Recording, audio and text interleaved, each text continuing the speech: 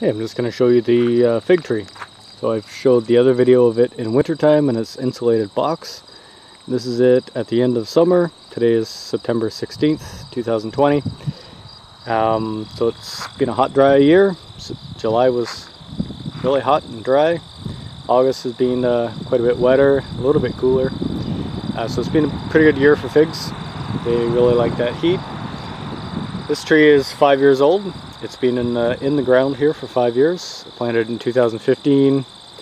First 3 years, I dug a trench here in this garden bed and buried it probably a foot deep, and then piled dirt up on top of that as well too, and covered it with a tarp. That worked okay, but the tree got big, and it was a lot of work to cut the roots off on one side and then to tip it over. So for 2 years in a row now, I've built a wooden plywood box around it. It's insulated. It's got a 100-watt light bulb in it. When it hits, I think the settings are when it hits -5 Celsius, the light bulb kicks on until it gets to -1 Celsius, and then it kicks off. So it keeps it just freezing.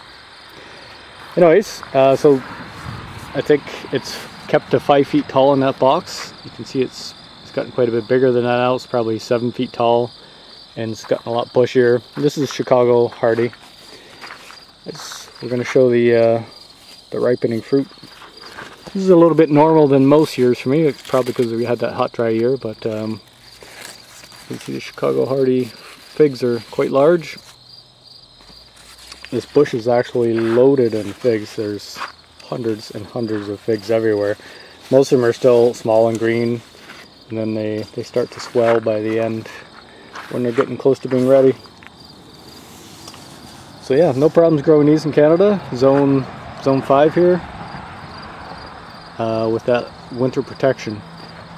I think I understand too that they will survive if you just mulch the base around the root stem there. They'll survive.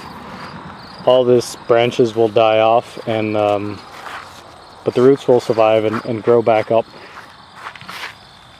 And I know it does grow back real fast, like it'll get to 6 feet tall again by the end of the year.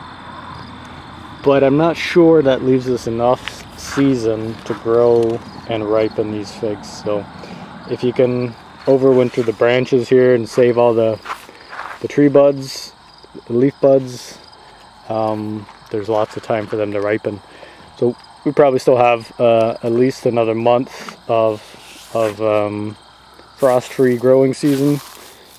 So a lot of these other green ones here are going to ripen. We've got time if it stays reasonably warm. There's lots of big purple ones on here, and some of them are really soft and they'll be ready for eating today. You can actually take a look at one of these. Yeah, they rip off easy. It's a huge fruit, nice and pink inside, so that'll be good. Okay, let's look at the fig tree.